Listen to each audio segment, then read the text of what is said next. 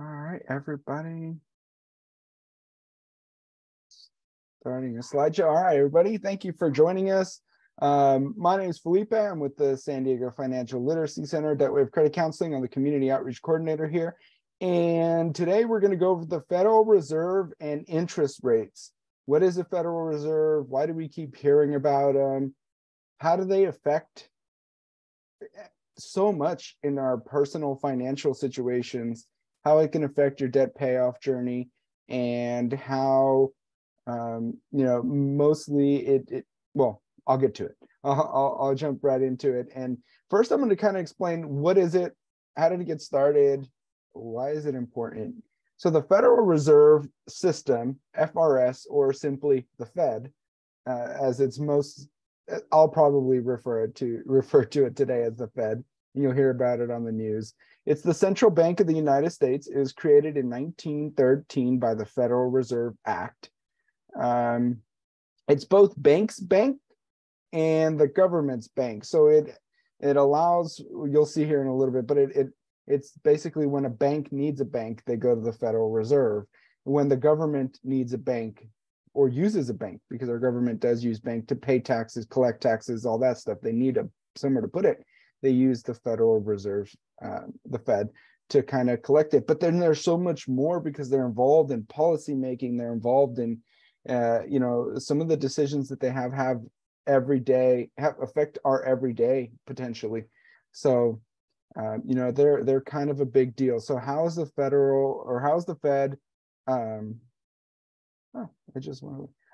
How's it set up? So it's the one U.S. central bank is the Federal Reserve. You'll see over here. They have three key parts within the Federal Reserve. One is the Federal Reserve Board of Governors, and they're kind of like the ones calling the shots. And believe me, I had a bunch of slides with a whole bunch of lines and a whole bunch of this person goes here, this person's appointed by, appointed by the president, approved by Congress. Then you got your 12 Federal Reserve banks. They're spread out around the country. I also had a list of all 12. But then I was like, if someone's really excited to learn where all 12 of them are, quick Google search, you'll find it. And then they're the Federal Open Market Committee as well. Their 5 key functions is conducting the nation's monetary policy, helping maintain the stability of the financial system, which is, a big part. Supervising and regulating financial institutions, making sure banks behave, making sure they have enough money put away in reserves and everything that goes along with that. Fostering payment and settlement systems safely and efficiently, and promoting consumer protection and community development. So that one bank can write a check to another bank and they can, get that transaction done. And this little chart is thanks to Investopedia. There's a lot to it, and I was going to try and explain it all, and I was doing my research to kind of brush up on it, and then I came across this really cool video, also by Investopedia, that I wanted to go ahead and share with you. But first, let me make sure I'm sharing my audio. So otherwise, it's going to be a real boring video if you can't hear it.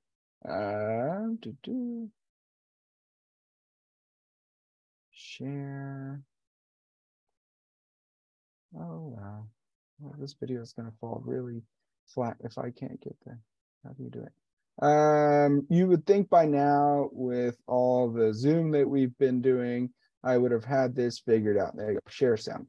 All right. So let me switch gears over to that real quick, and then we will check out this cool little video.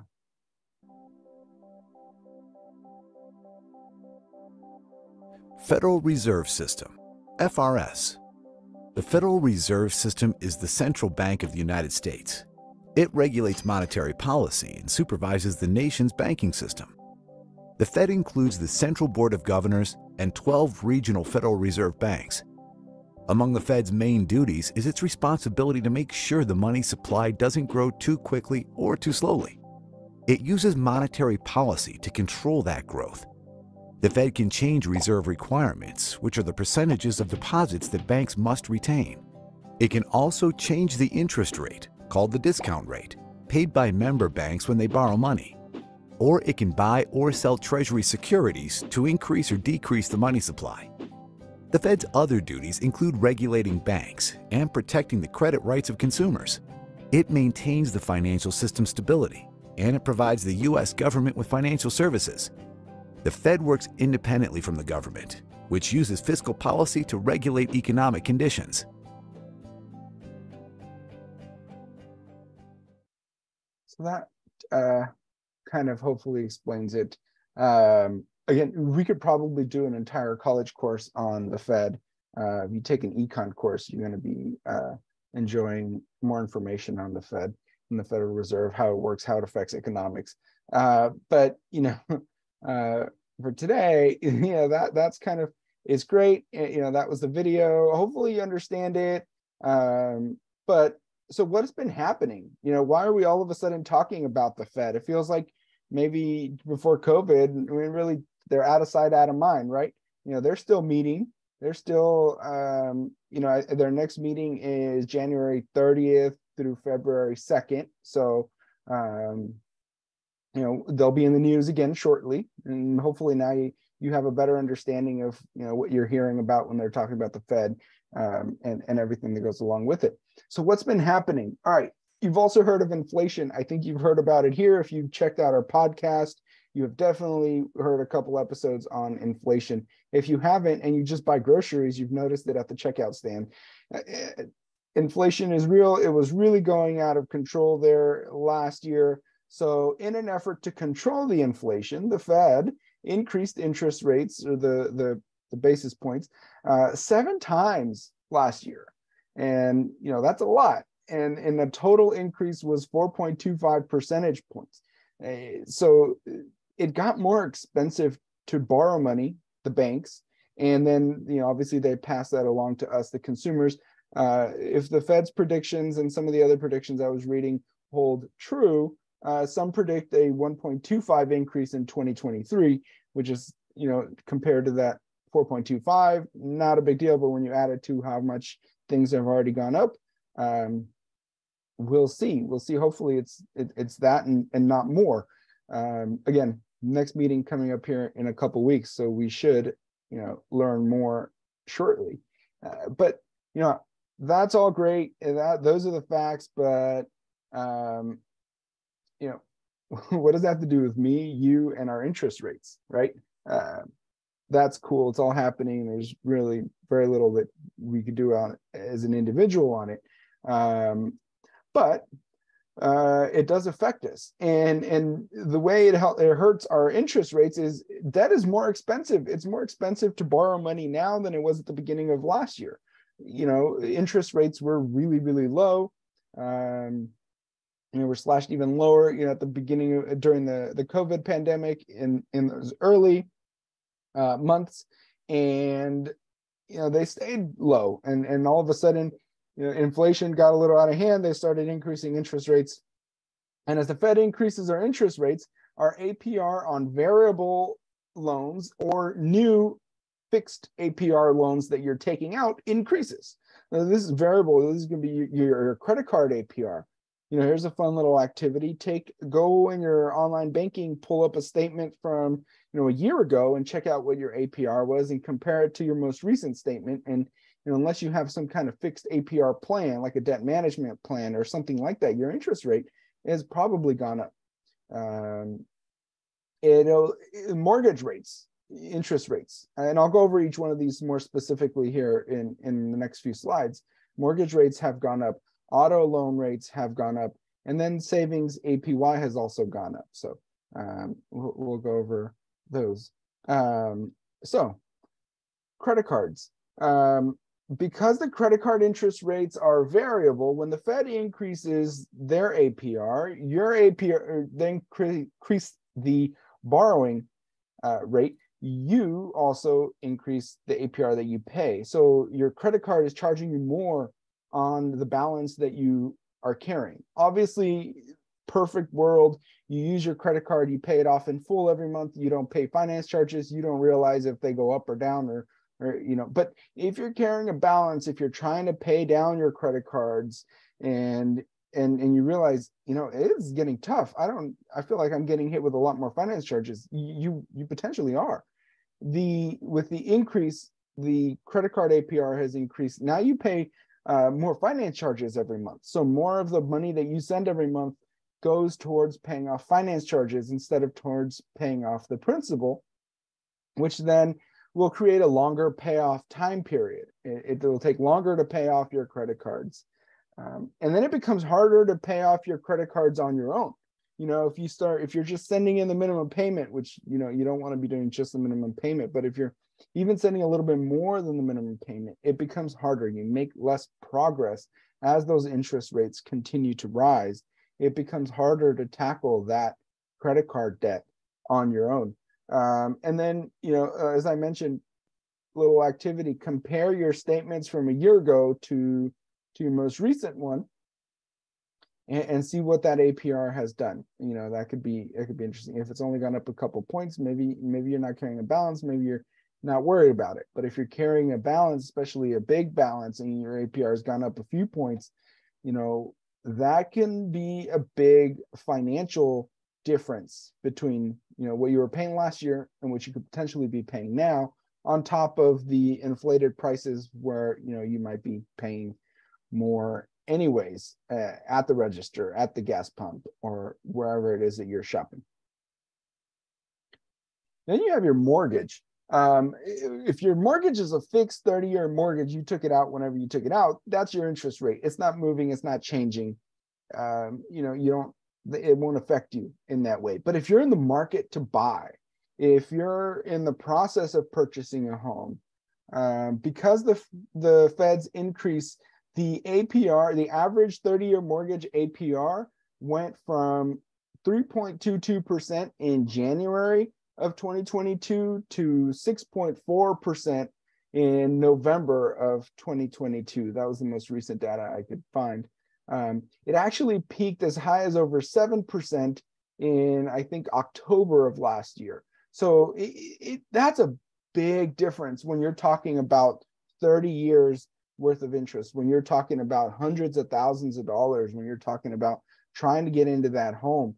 So those higher rates mean more finance charges during the life of the loan, significantly more finance charges. Some people might look at that and say, well, that's a little over 3%. 3% is not a big deal.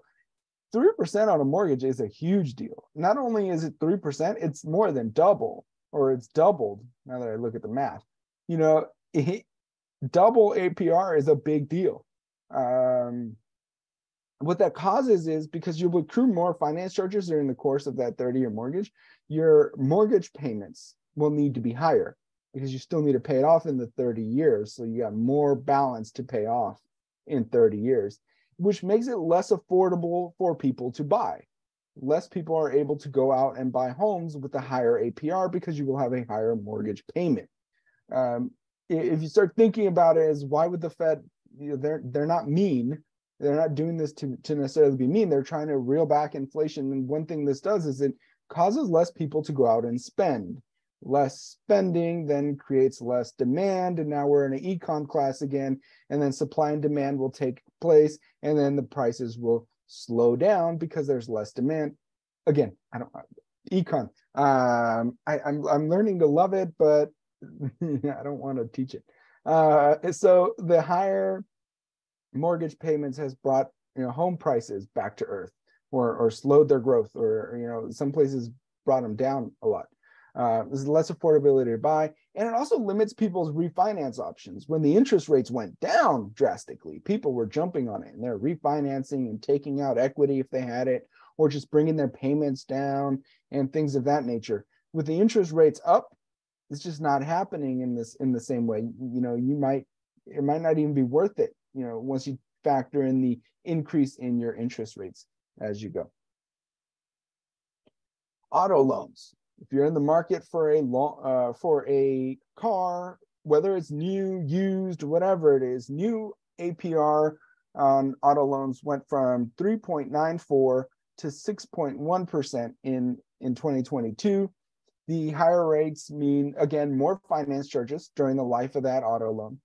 It's not as big a drastic, scary number as a 30-year mortgage, because it's hopefully a 5-year loan on a much, much smaller amount. But percentage-wise, it is a lot. It means higher auto payments. I've seen a little trend on these social medias. I watch them on Instagram or Facebook, but I think they originate over TikTok, where people are so excited to share their huge astronomical car payments. And I just look at them and I can't help but shake my head and say, are you kidding me? You are smiling when you said that? That's your payment every single month? But those high auto payments, less affordability also to buy. So car prices, again, starting to come back down to earth. And those interest rates are even higher when you're purchasing a used vehicle. I was looking the other day, I thought I saw like 9% with great credit on a used car. And it's like 9%, man, we're almost up to double digits. That makes it difficult. That's a lot of money. So, it is even higher for those used car payments. So what's the positive side? I like to always try and find the positive side to most everything. Well, the positive side is if you're a saver and you're looking to have your money grow, inflation, well, first, this affects all of us. Inflation does appear like it's slowing. It's not back to where they need it to be, want it to be, whatever you want to call it. But it has appeared to kind of slow down. Those drastic changes in interest rates, cause it to slow down, whether we want to or not. It hasn't slowed down enough. Will they make more changes and slow it down too much? I don't know. All we could really say is let's hope that the Fed gets it right. They find that tipping point, that balancing point, and they balance it right there. Not too much where we go into a recession, but enough to cool down inflation and find that balancing point. Don't go too far. Don't start short. That's really what we're all rooting for here. Regardless of any other political. That's the cool thing about the Federal Reserve is kind of we're all rooting for them. The higher APY though, if you've noticed, savings accounts, I mean, you're still not getting a huge return, but you're getting much better interest rates than you were on savings accounts, on CDs, on all the different saving products that are available through banks, and that's because the increase in the Fed. I've seen online savings accounts over 3%, close to 4%. And it's like, wow, that's cool. It was 1% 2 years ago or a year ago, So if you have money to save, you can get more for your money at this point in time. Better rates on bonds, on whether they're government bonds or local bonds, state bonds, whatever it is. You're getting better rates on all those saving products, and that's good if you have money to save and you're looking to have it grow. That's a positive. The stock market, that's up and down, whatever. Every time the Fed meets, it's very volatile. That's a whole presentation in and itself. But the Fed meeting and possibly making changes or making changes just kind of really messes with the stock market. It's up, it's down, it's volatile, it's moving.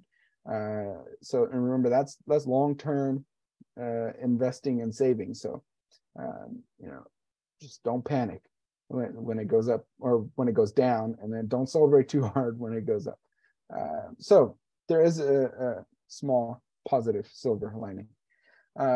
Any questions? Also, I encourage you to check out the podcast episode we did on inflation, where we spoke to Professor Jim Charkins. It's not a boring econ class type of lecture by any means. He's super funny, super entertaining. And you can listen to it there or wherever you get your podcast. You can find Talk Wealth to Me and, take a listen to the episode. Or if you're more of a reader, or I recommend both, check out the blog over on the DebtWave website, Federal Reserve raises interest rates for the 7th time. That was right after the previous increase, the most recent one. At the end was December of last year.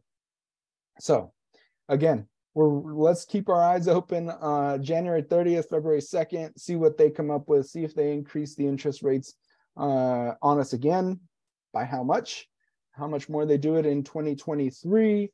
And let's hope they get it right. Thank you everybody for watching. If there's no questions, you can always continue learning. Our podcast called Talk Wealth to Me is available wherever you get your podcasts, on our websites, and then join us in 2 weeks. Romance and money scams. We're getting to that. You might have noticed the decorations at the grocery store have started to change. There's a lot of red, a lot of pink, a lot of hearts and teddy bears. It's Valentine's time. We're like a month away, but they're already on it. So we wanted to get ahead of that in early February with romance and money scams. Just kind of what to look out for those of you in search of romance. Make sure your finances don't pay the price. So that's it for me. Thank you everybody for stopping by, and register for this one and any future swim lives at Eventbrite, and we look forward to seeing you at the next one. Have a great day.